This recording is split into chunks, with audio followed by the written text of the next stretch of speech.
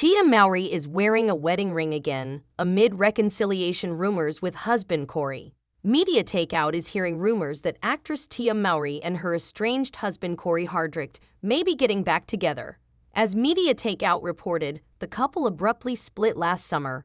Shortly after the split, Tia told her fans that she wanted to live her best life, now that she's well into her 40s. Well, it looks like Tia is returning to her family. Media Takeout has heard rumors that Tia and Cory are exploring the possibility of a reconciliation, and this possibility is becoming ever stronger. Media Takeout noticed that Tia was wearing her wedding ring again. The gorgeous actress was spotted all over her IG page with her beautiful diamond wedding ring. We really hope they both make it.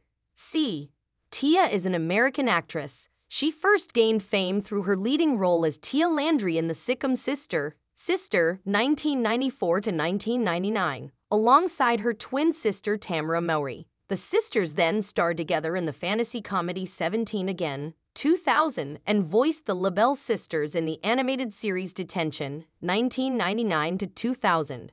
The two also starred in the Disney Channel original film Twitches, 2005, and its sequel Twitches 2, 2007. From 2011 to 2013, they starred in the reality series Tia and Tamara. Mowry voiced Sasha in the animated series Bratz, 2005 to 2006. She starred as Melanie Barnett in the comedy drama series The Game, 2006 to 2015. Stephanie Phillips in the sitcom Instant Mom, 2013 to 2015, and Coco McKellen in the sitcom Family Reunion, 2019 to 2022. Mowry had leading roles in the teen comedy The Hot Chick, 2002, the musical comedy The Mistletones, 2012, the romantic comedy Baggage Claim, 2013, and the drama film Indivisible, 2018. Tia Mowry shares the biggest gift she gives her kids. Tia Mowry recently appeared on The Jennifer Hudson Show and shared details about her holiday season and the unique gift she gives to her children. Reflecting on her holiday season, Mowry expressed, "It's been amazing.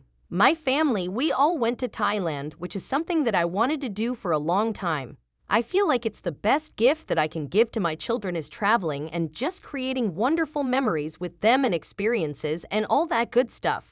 The 45-year-old actress added, "I'm all about expanding on tradition. Of course, I'm all about gift giving for the kids during the holiday, but I feel like this is something they can hold on to for the rest of their lives." The sister alum concluded, "I think the biggest gift that I can give them is for them to just learn from other people and from other cultures. It builds character." Mowry went on to share with Hudson that although she has been in the entertainment industry since she was 4 years old, she is not convinced that her children will actually follow in her footsteps. As it stands for right now, I don't see it happening," Mowry told Hudson. "But I do see Cree. He's very talented when it comes to acting. He was on one of my shows that I had done last year called Family Reunion, and he did an episode of that. And he's so good." She continued, "But I don't think he wants to pursue that right now. It's all about basketball. His dad loves basketball, so it's a great way for them to bond." When it comes to her mini-me, Mowry can see Caro occupying the highest office in the land, telling Hudson, "I think she's going to be the President of the United States." Mowry shares 5-year-old daughter, Caro Tana, and 12-year-old son, Cree Taylor, with All-American actor mowry-hardrict.